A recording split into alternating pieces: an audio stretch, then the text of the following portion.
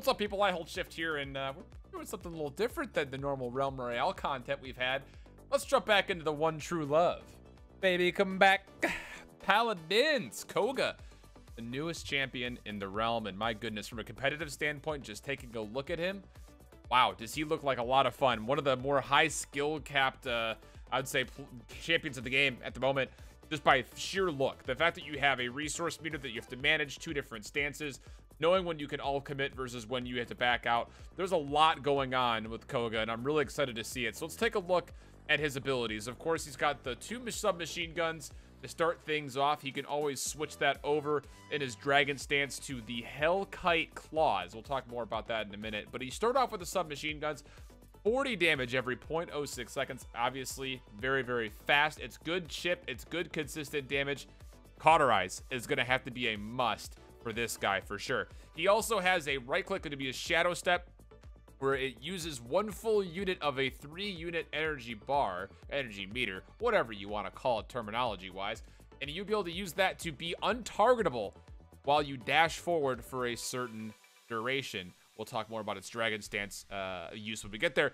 And then the F ability, the movement ability, is agility, 50% faster, and increased jump height for 4 seconds. It only consumes 1 unit of energy, so essentially, based on what my thinking would be, is that you're always going to want to be keeping the agility up as much as possible. You want that movement speed. The moment that you're sitting and kind of staying stagnant is the moment that you're going to get burned down. It's only got 1900 HP, so it's not exactly the beefiest of champions ever. And then the dragon stance, that's the cue. It switches over to your Hellcat Claws, and while you're in that stance, this is important, you start to chip away your energy the entire time you're in it. Very interesting. And then interestingly enough, again with that, is if you use your right click, the skewer, when you dash forward, it consumes all of your remaining energy. So it's best to use that when you're sitting at near the very, very end. It does have upward mobility. So my thoughts would be, you're diving in, you're getting some damage done with your submachine guns. You say, gas pedal, let's hit the dragon stance, let's do as much damage as we can. Just before that energy meter runs out, I would say try to wall climb and back the F up with your skewer, or use it to finalize a killing blow. It does deal 600 damage to everybody that you pass through in your path, so that's pretty huge. As we take a look at, the legendary abilities, you start off with Adrenaline Junkie at the first point. Dealing damage with submachine guns restores energy. Seems okay, not so bad. Blood Reaper, skewer deals up to 400 bonus damage based on the amount of energy it consumed. I don't know, that sounds huge. That sounds huge, but it's only up to 400. And that's, so I'm gonna assume that's max level, 400. I don't know, we'll have to play around with that at some point. Master of Arms, successful hits your submachine guns cost no ammo. What? Okay, we'll let you simmer on that. Dragon Fangs. Dragon Stance no longer consumes energy and instead consumes 200 health per second. Could you say VHS a little bit louder? I know I could. I think the best one's probably going to be Master of Arms just off the bat again. That with Cauterize, the synergy looks great. Let's build a loadout real quick like. Let's take a look here. Swift Hands, reduce the time to enter and exit Dragon Stance. I don't think you need that. While in Dragon Stance, generate 6 ammo per second. I don't think you need that. Enemies hit by claw attacks receive 15% reduced healing for 3 seconds. Seems good. Gain 5% lifesteal while in Dragon Stance. Maybe, we'll consider that one. Raw Talent, this is for the agility. Increase the speed boost of agility. Okay. Gain increased jump height. We already have that. Gain 4 ammo. Maybe. Heal 20 per second. That's effective HP. That sounds pretty good. Let's go over to Shadow Step. Kills with Skewer restore 10% energy. Okay. Kills with Skewer restore 200 health. Okay. Activating Shadow Step generates 8 ammo. That seems pretty good. Activating Shadow Step heals you for 60. That also seems good. Increase maximum HP. Gain crowd control and slow reduction. This might be pretty big, actually, to be honest. 14% is a good base number. That's very possible. Falling below 50% grants 10% energy. While firing SMG, increased healing received by 10%. I think we're going to go with a little bit of that, and then we're going to go with a little bit of... We'll try this out. Enemies hit with claw attacks receive 15, 30, 45%. Seems like an okay number. 60% is pretty huge. Let's go 35, 45 for now. Heal 40 per second. How long is agility? We'll take a look at that in a minute here. Activating Shadow Step heals you for 120. It's 1900, so 3 of those is 360. Good quick math. We'll go with level 3. 8 ammo. 16 out of 70, maybe. And then 56, 70% crowd control and slow reduction. That seems pretty good, but you already have... I don't know if I like this. I think we're going to go maximum HP, to be honest. Let's go up to 200 max HP. Let's do that. That's a 324. We'll try this out. It seems okay. Try it. How long did agility last for? 4 seconds. So you're looking at 4 seconds times 60. So you're only getting 240 health there in total. And then afterwards, 3 times 180. That's 360. So it's not bad. It's not bad at all whatsoever. 360 plus another 180. It's what, 540? It's not bad. Is that math even close to right? I don't even know. You already know this shift. 540. I was right. Okay, so 540. It's not bad. That's an okay. We'll start with that build. We'll see what happens. Let's get into game. Try him out. See what goes on. All right, we're back in it. We're gonna do the thing. We got the game going on. It only took us 1.5 million tries and about 12 hours trying to get a decent game put together. Also due to server issues and whatever else, but I'm actually gonna go with something a little bit different. I'm gonna run the Adrenaline Junkie build here. I know I was just saying how good it sounded to have infinite ammo possibilities or routinely returning ammo, but at the end of the day, I honestly think that it's gonna be, you want the resource meter, because that's essentially your Chronos, and the more that you can get it farmed up, the better. So we're going to give the Adrenaline Junkie a go. Of course, we're going to go Cauterize. We're going to probably try to rush that at least a level 2 before we go into anything else. They do have a pretty solid team comp. So do we, though. We've got a decent team comp. We don't have a lot of damage up front to help out, a lot of consistent damage besides me. So I kind of have to be a little bit more careful with how I'm positioning myself. And honestly, I think I'm going to be using those claws as a way to kind of poke at people a little bit more. Hey, our Ash is already low. It's never a good sign.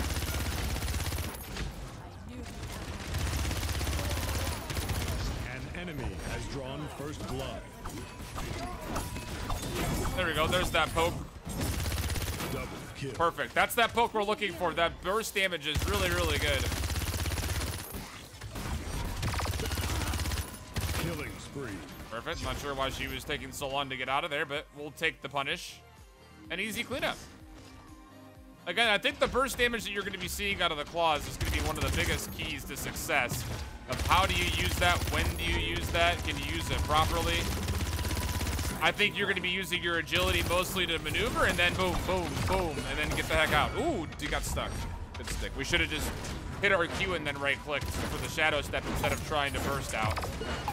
Yeah, got the stick on us. We'll put a lot of damage in again, so that's what's good is about that. 78% for the team.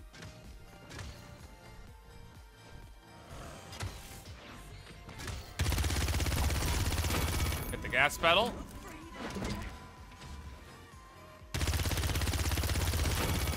Wow. Escort the payload. Let's do it. Enemies behind. Get out of the way. Okay.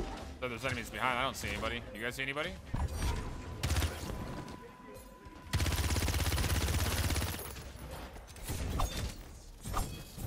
Also, there is a range on the claws. Okay, so there is a range on it. Doesn't hit at a certain range.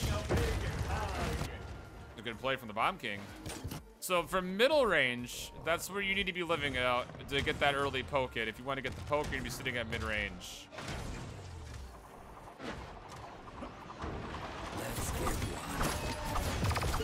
Enemy killing Okay. spree. I couldn't and there is a delay, so coming in and out of the claws, Killing spree. same with the skewer, there's a little bit of a delay when it comes to being able to use another ability or start to fire up again, so that's what killed us right there.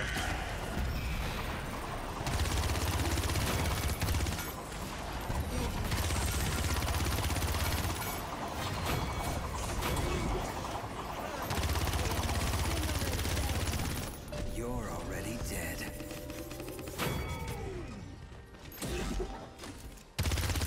Double Burn down the Makoa.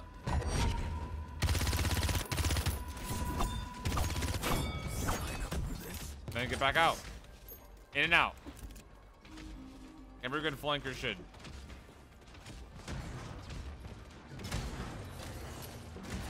Oh, we got the back line here. Okay, we got figured out. Come on the other side. Looks like the Makoa is trolling.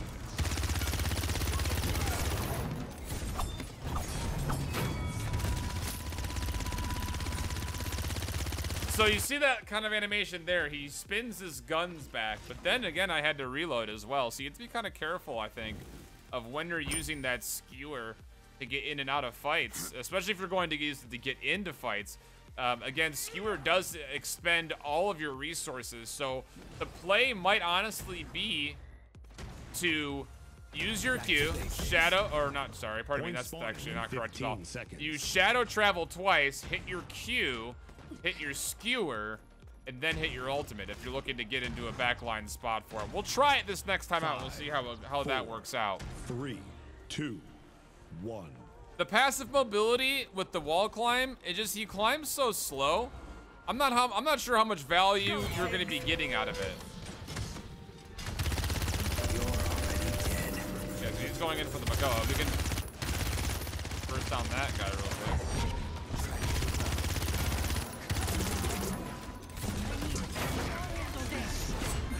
So I gotta reload here.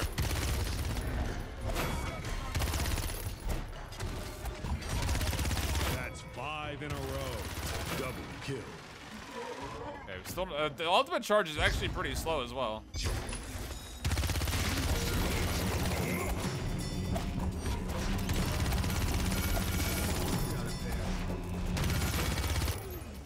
Burn him down. The agility gives us the movement speed to move away from that. 7 in a row. A lot of headshots.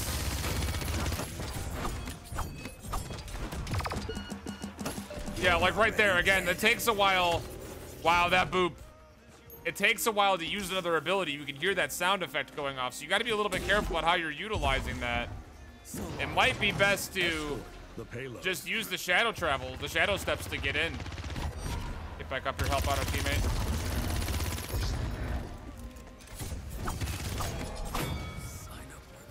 Yeah, every time you switch stances, there's a little bit of a delay period. Is he off? He's off, wow.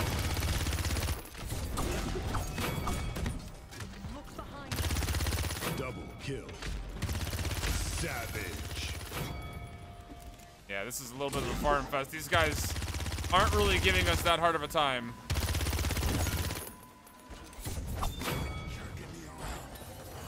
Yeah, you can see it again there. But you can definitely see I'm starting to feel a lot more comfortable in the character the more I play it. You just kind of got to get used to a couple of the things. No. Right through. Again, we don't have any ammo.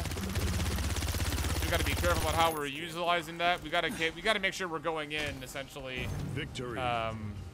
Diving in. There's still ammo left. I'm starting to find myself in the position that I'll use all my submachine gun ammo, then hit Q. Not saying that's a bad thing, but I got to be careful about if I'm going to dive into that situation. I'm vulnerable for a while because I'll have no resources, no ammo. So might be one of those things that I might be better off just utilizing all my weaponry and then just using the skewer to back up. That was a really good play, by the way, from Promised One. So props if you're watching this. That's going to do it, though, for this gameplay video for Koga. He's definitely fun. He's going to take a lot of play time. So I'm not saying there is a right or a wrong way to play him as of yet, but you definitely need to kind of find a balance between when to go in, when to come out. If you can even go in at all, do you just sit back and poke with your team? There's going to be a lot of considerations. You're always going to have to be thinking not just about your own resources, but what does your team have to offer as far as numbers or positioning? How can you best flank or add more damage to the charts? So a lot of things to consider, but that's been it for me on this one. I'll catch you guys live this next week with the Paladins Summer Finals. So make sure you guys tune in then. Say hello to me. It'd be nice to see you guys. And until next time, I hope that you keep holding it down.